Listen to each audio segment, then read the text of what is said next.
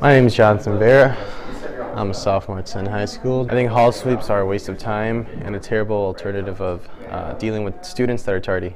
I think hall sweeps cause more problems because it causes students to become more late than they already are to class, since they have to go back to the hall sweep area and get a pass so they can enter class. Teachers should just mark them tardy like they always did. I have many experiences being late to class.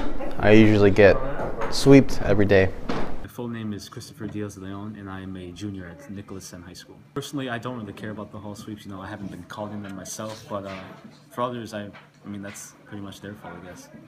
I don't really believe there's another way to gather all the people who are laid up. There's really a lot of them. I don't see an effective way where we can just gather them and punish them.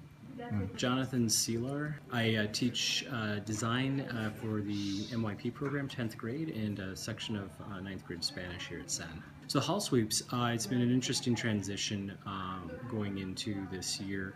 I like them for a couple of reasons. One, no one's going to argue, no one's going to get mad, you just present the pass and then we move on. The hall sweep is just a way, just a system and a procedure just to keep folks honest and just to make sure that we know where everybody is.